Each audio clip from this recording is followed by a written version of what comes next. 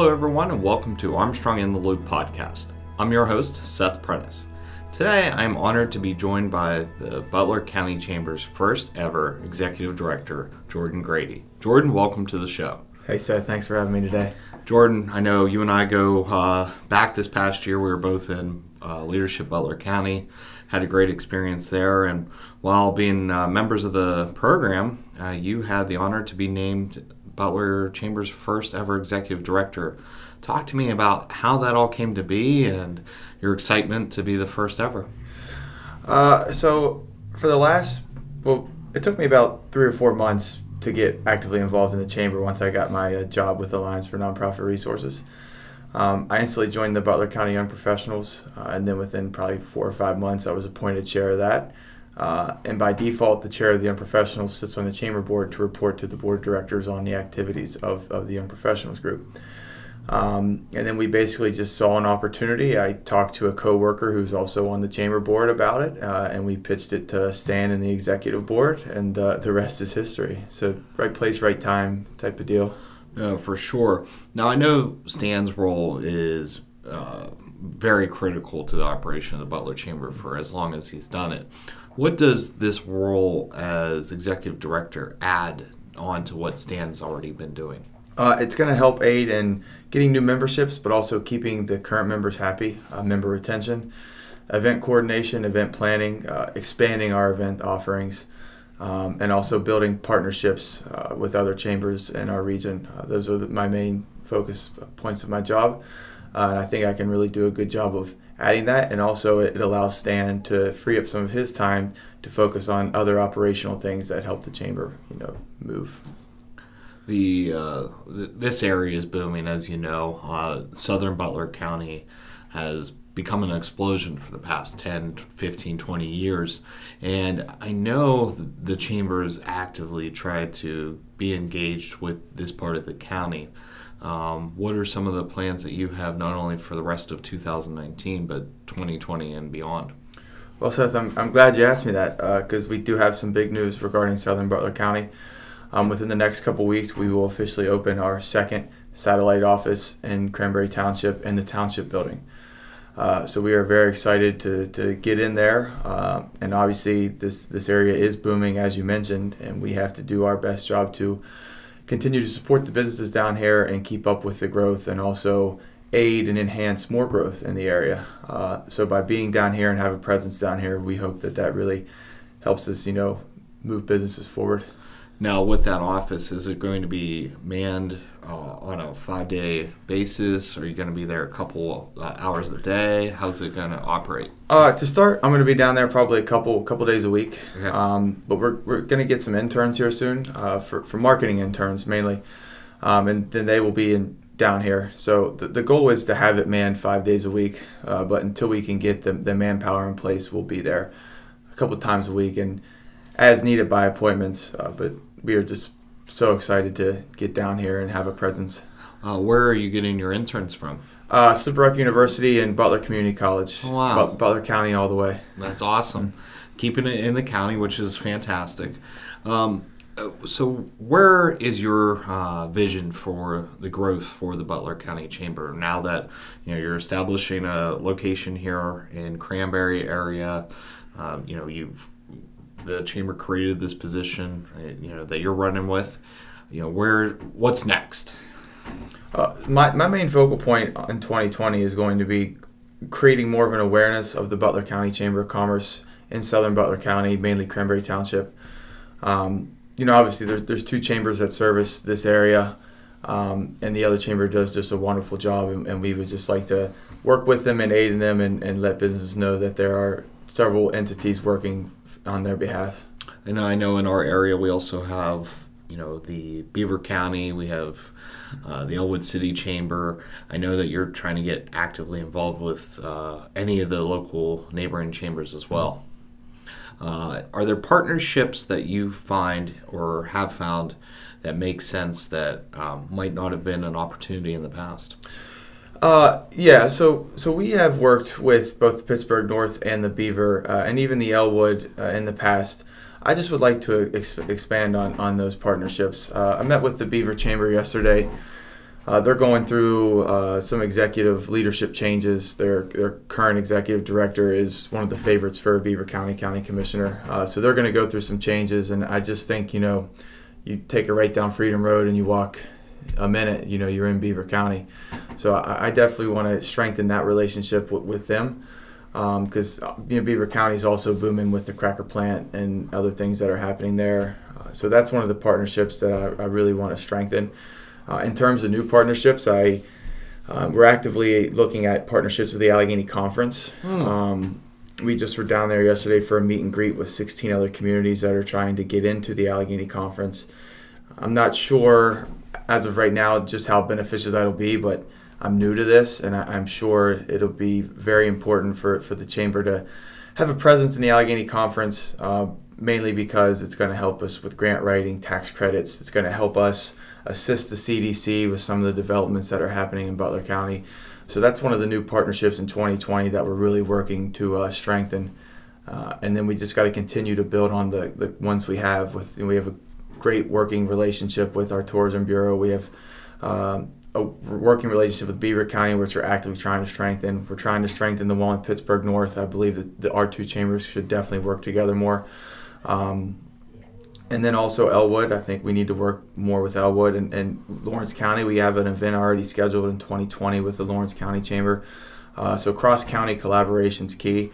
But also continue to build partnerships with our members. Armstrong's obviously a great chamber member. We'd like to continue to build that relationship with Armstrong. Same with, the Eagle, the media outlets. So those are just some of the things that we're looking to do in 2020. That's awesome. I do know something that you mentioned, the CDC, which has been active on this Route 228 corridor expansion, and I'm sure you're aware that Cranberry has been carrying the flag that they have more people coming here, commuting into Cranberry to work, and this place is going to explode. I know the CDC's actively trying to find ways to bring more businesses in, and that has to be helping with what you're able to do to encourage these companies to come into the area. It absolutely does. We're very fortunate. Our CDC is just top notch. The executive directors, engineering background, very personable, great speaker. We have great leadership in our CDC. We're very lucky in that aspect. And actually, as part of our move to kind of get down more into southern Butler County, we're actually going to be putting on an event called the Intersection of Progress. And it's all about the updates on what's happening along 228 19, Route 19, Route 228, and even Freedom Road. Because if you've been down Freedom Road recently, they've made major changes leading into Beaver County. So we'll be having like a State of the Union type event on January 15th. At 11:30 a.m. It'll be a free luncheon, and we'll have the supervisors and township representatives from Adams, Cranberry, Jackson's, and Seven Fields. So we're really looking forward to that. We'll be getting reservations out for that probably in the next week or two. We're going to be capped at 250, and we absolutely expect for it to sell out. And I'm guessing this is going to take place in the Cranberry area? Yes, it'll be at the Regional Learning Alliance. They have a nice room. They'll have a nice catered lunch. We've lined up the sponsorships already. So everything's looking really good there. That's awesome. And I'm sure that people can find out more information about this on your newly created Facebook page? They can, yes. We'll be adding the event again probably within the next week or two.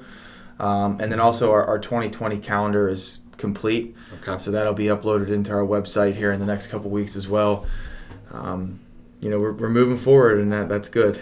I know one of the events that your Young Professionals group kind of owns each and every year is your Halloween costumes for kids, and it's the end of the month, and Halloween's here. How many costumes were you, the Young Professionals, were they able to collect and distribute to those that just need a costume for the year? Yeah, so each year, this was the fourth year of the Ghouls for Good costume drive, and each year it has experienced some growth.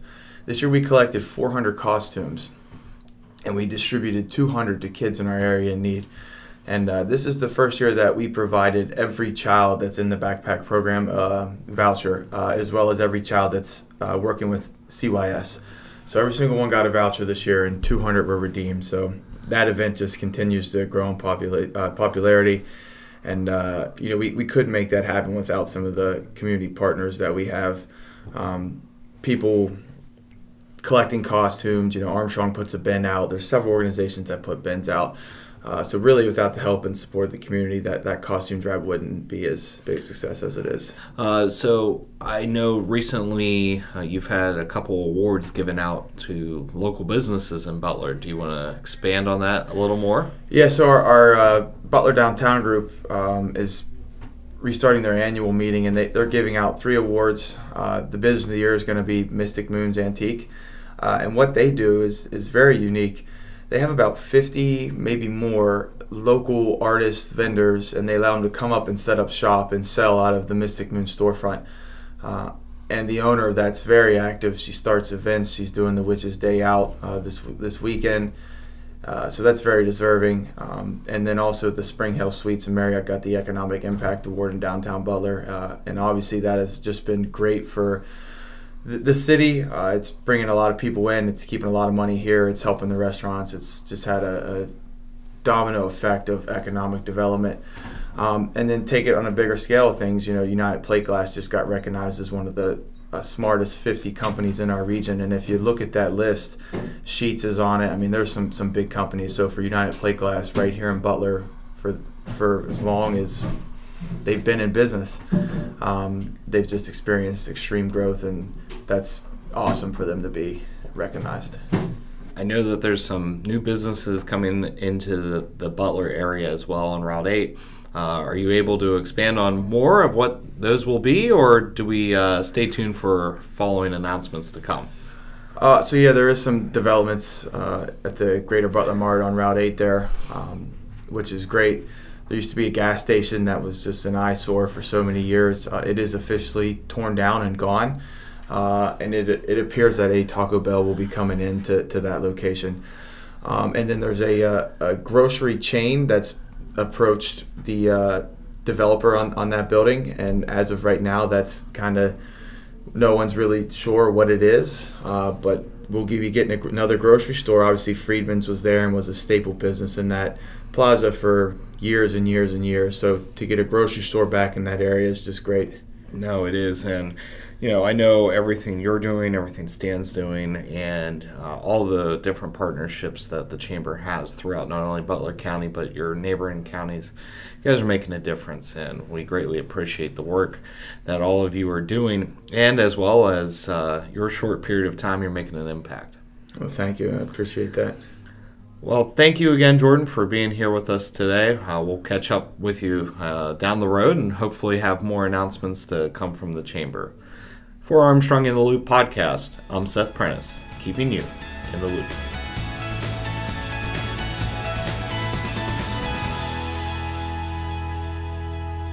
Are you enjoying Armstrong in the Loop podcast?